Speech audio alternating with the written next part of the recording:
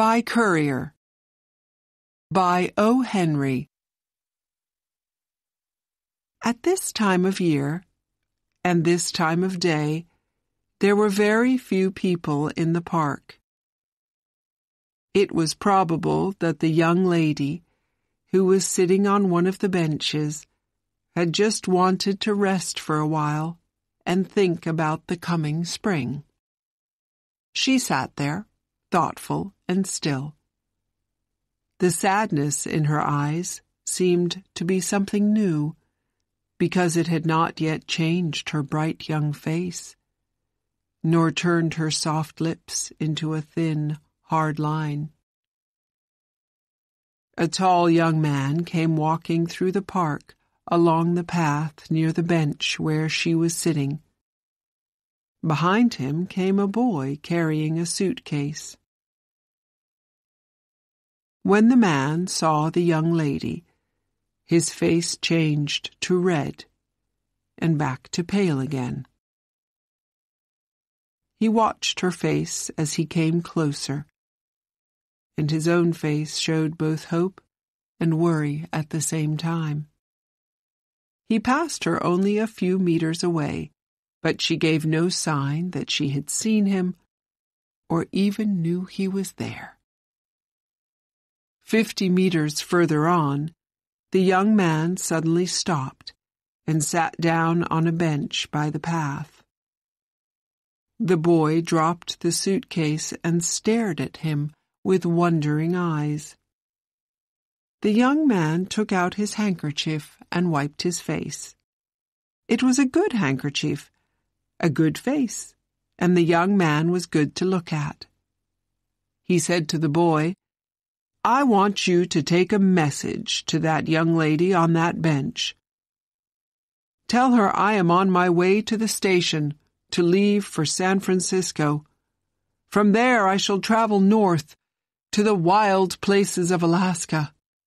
Tell her that, as she has ordered me neither to speak nor to write to her. I am taking this chance to appeal to her one last time.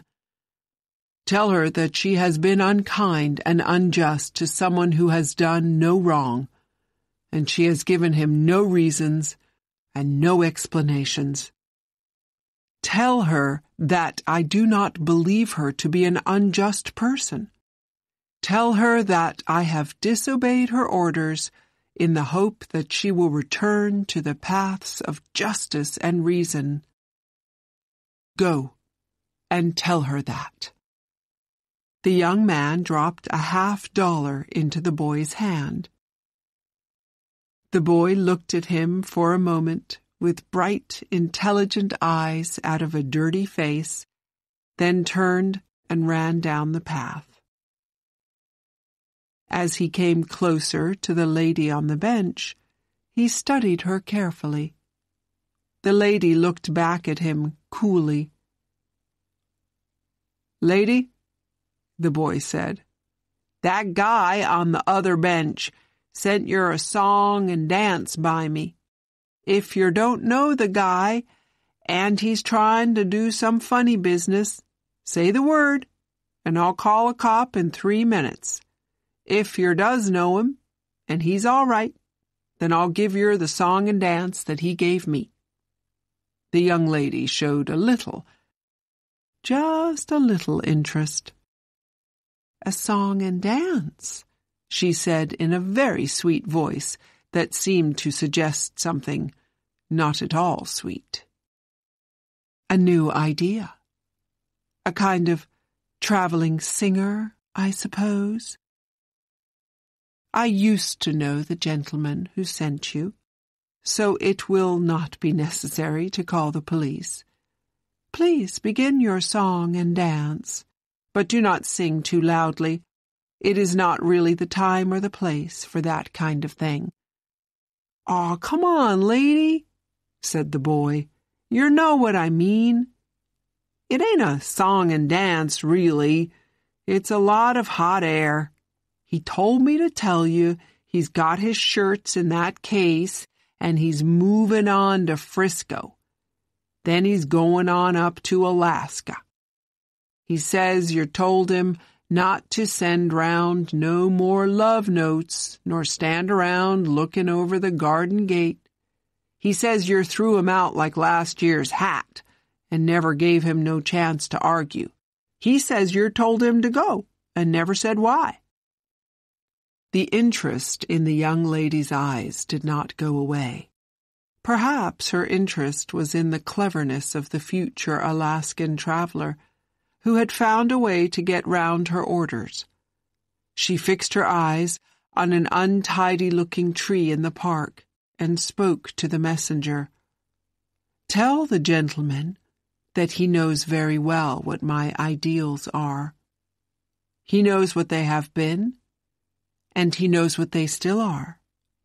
In this matter, the two most important ideals are that a person should be true and loyal. Tell him that I have studied my own heart, and I know that it can be weak as well as strong.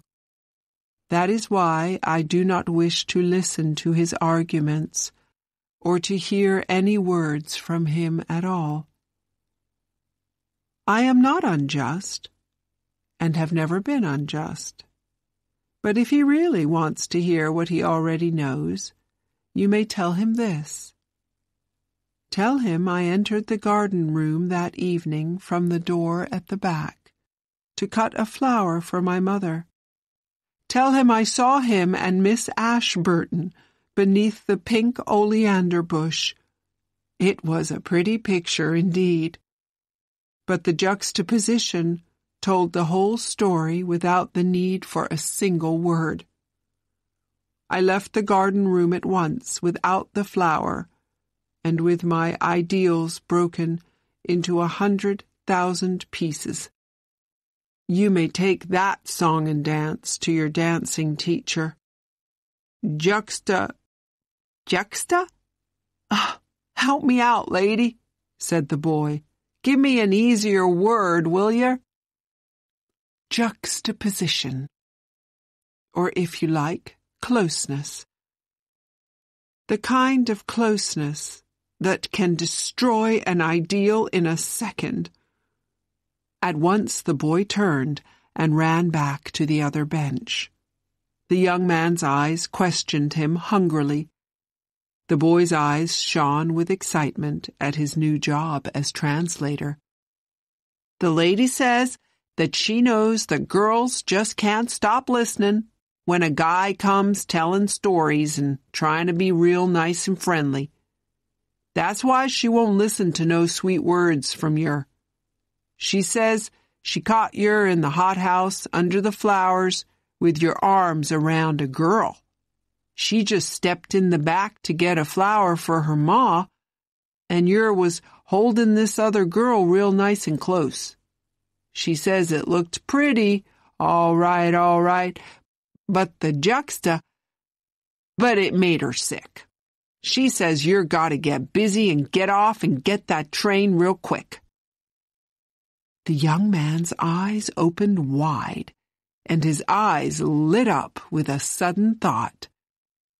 His hand flew to the inside pocket of his coat and pulled out a handful of letters.